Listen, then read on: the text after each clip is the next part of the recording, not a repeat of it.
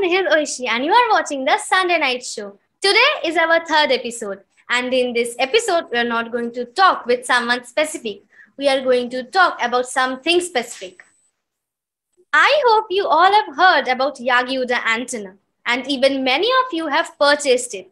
But here Team Oscar would like to suggest that rather than purchasing items, you should homebrew them. Then only you can get better feeling being an amateur. Today, Team Oscar is going to explain the Yagi Uda antenna from head to toe for better understanding. So without any further delay, we will get started. The topic for the day is Yagi Uda antenna. Index. We will follow this index and explain it completely to you one by one. 1. History and basics of Yagi Uda antenna. We will know about its brief history, basics of Yagi Uda antenna, and what is a Yagi Uda antenna. 2. Structure of Yagi Uda antenna. How the Yagi Uda antenna looks. 3. Elements of Yagi Uda antenna. What are the elements present in a Yagi Uda antenna? 4. Radiation of Yagi Uda antenna. How the Yagi Uda antenna radiates energy. 5. Properties of Yagi Uda antenna. We will see its properties. 6. Advantages of Yagi Uda antenna.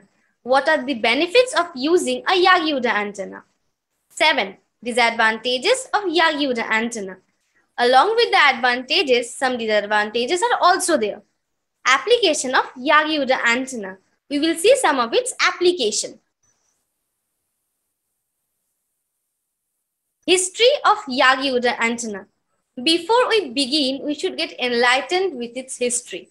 Many hams call this antenna a Yagi antenna, but you should not call this a Yagi antenna. Why? Here's the reason. It was invented in 1926 by Shintaro Yuda of Tohoku Imperial University, Japan, with the help of his colleague Hidetsugu Yagi. It was the first directional antenna. It was the first antenna designed to cancel out noise or jamming with high gain. The pair Yagi and Uda became to be known as the fathers of antenna. Basics of Yagi Uda antenna. The first thing which you should know before knowing the basics is what is a Yagi Uda antenna. If you will observe your locality with a little care, you will be able to see an antenna used for TV reception in some old households. At least one you will notice. That is a Yagi Uda antenna. A Yagi Uda antenna is a directional antenna with 2 or more parallel antenna elements in an end-fire array. It is a directional antenna. Now, what is a directional antenna? A directional antenna is an antenna which radiates or receives greater power in specific direction. Suppose you are pointing your antenna towards east, then you will be able to hear all the east signals finely. It has operating frequency above 10 MHz. You can make it bigger than 10 MHz, but in that case, the size of the Yagi Uda antenna will also increase. Therefore, it is usually 10 MHz. It can be used for 40 to 60 km distance. It allows you a coverage of 40 to 60 km distance. You can also increase the distance of coverage, but you will also need to increase the gain of the Yagi Uda antenna. It has 2 types of elements. Active element, parasitic element. Actually, the Yagi Uda antenna is made up of 2 elements, active and parasitic. Active elements are those which are connected to power supply, and parasitic elements are just the opposite, the ones which are not connected to the power supply. This goes for every antenna. Structure of Yagi Uda antenna. Now let's come to its structure.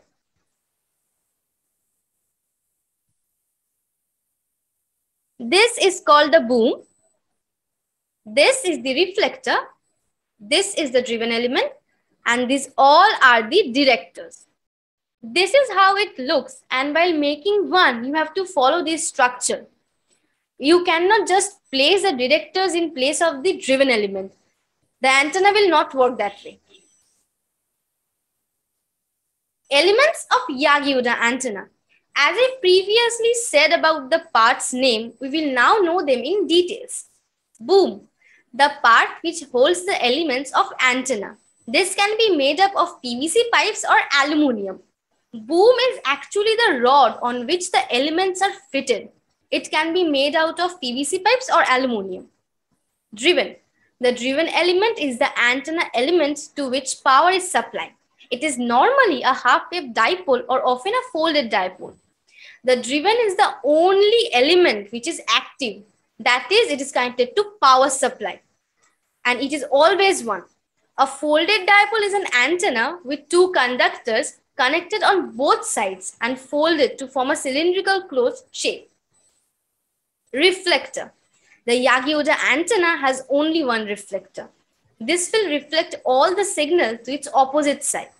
A radiator typically will add around 4 or 5 dB of gain in forward direction. The thing which you should keep in mind is that a reflector is a parasitic element, meaning it is not connected to the power supply. Director. The director is placed in front of the driven element. Typically, each director will add around 1 dB of gain, but this level reduces as the number of directors increases. The director is also a parasitic element and it is always placed at the front. The number of directors, if the number of directors will get increased, the gain will also increase. Radiation of Yagi Uda antenna. So here I will be explaining to you how the Yagi Uda antenna radiates. And the picture given on the left has nothing to do with all the radiation patterns. Radiation pattern changes respect to the elements. Now here, just imagine we are only having the driven element. As the driven element will radiate energy, the front and back lobe of the radiation will be bigger. But what if we just add a reflector? The reflector will radiate all the energy to its opposite direction, causing small back lobe and major lobes, but the front lobe will be bigger.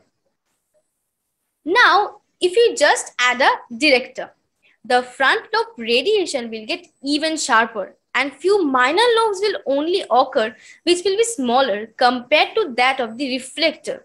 In this way, the gain of the Yagi Uda antenna will be more.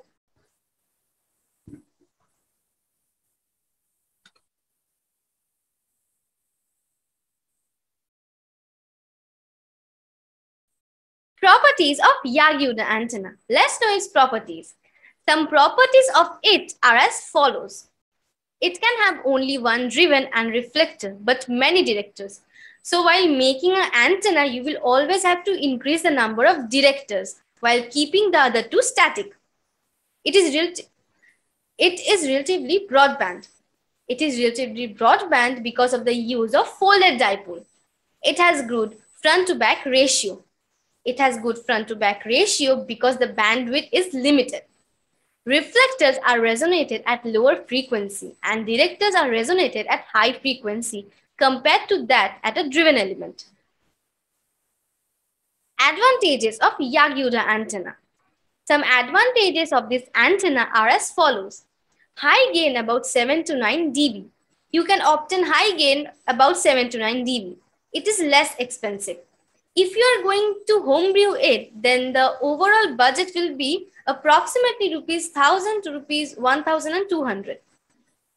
It is easy to carry, that is lightweight. If you are having a 3-element Yagi Uda, then you will understand how much lightweight it is. Less amount of power is wasted. It offers wide bandwidth due to the use of folded dipole. Disadvantages of Yagi Uda antenna. Some disadvantages of this antenna are as follows. The gain of antenna is limited around 20 dB. That means it's not more than 20 dB. Bandwidth of frequency range is somewhat limited. You can cover a certain, you will have a certain coverage area, not more than that. The interference levels are reduced, especially from the sides. The more you will increase the number of directors, the more the interference level will reduce. Prone to noise. It actually makes a lot of noise. It is sensitive to frequency. Applications of Yagi Uda antenna. Applications of Yagi Uda antenna are as follows. It is used in high frequency. 3 to 30 megahertz. It is used in very high frequency, 30 to 300 megahertz. It is used in ultra high frequency, 300 to 3000 megahertz. It is used as home TV receiver in some old households. It is used for point-to-point communication. Used in radio astronomy. Radio astronomy is a study of celestial objects that give off radio waves. Questions and answers. Some question and answers we will see. 1. Is a long high gain Yagi Uda antenna suitable for digital TV?